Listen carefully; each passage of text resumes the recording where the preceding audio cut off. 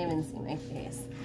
Alright, so Cat Mess Mama back again. I'm hoping this is my last time lapse of sorting these stupid toys. But I have this pile, this big bin, and then the giant tub that I showed you guys before.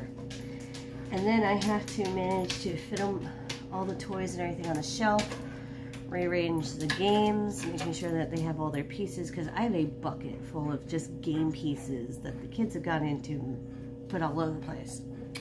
But I feel like once that I have everything else like put away, stacked, and hold on, the dog's pulling my cord. Beowulf! Beowulf!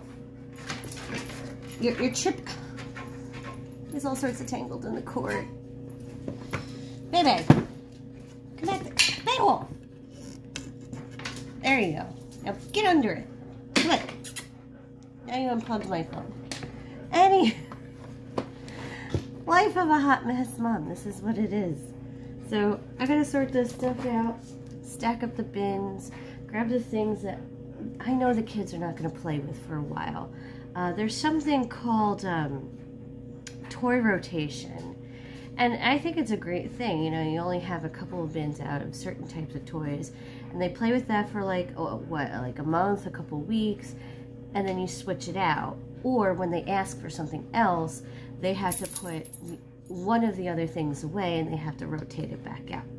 So I think they'll actually work with the boys. Right now, their huge thing is Legos. So they use the kitchen table to build all their Lego stuff, which I think is a fine place because we actually don't eat there. It's definitely more for them to do things at, like homework and stuff. So if they choose to use it for Legos, that's fine. We're eating in the dining room. It's all good. But I do have plans for this room, one of which is getting at least a small TV in here, maybe moving my recliner chair in here. I want to be able to use that fireplace. It is a real fireplace, and it does work. The flue is cleaned out last year because we were hoping to use it last year. Didn't happen. But I have a feeling I can get a small TV in here, and the kids can play the old school video games. Old school, I mean the original Nintendo. We can bring that down here. I can play with my Wii down here. And it doesn't bother anybody else in the house because the sound pretty much stays in here because the doorway is actually small.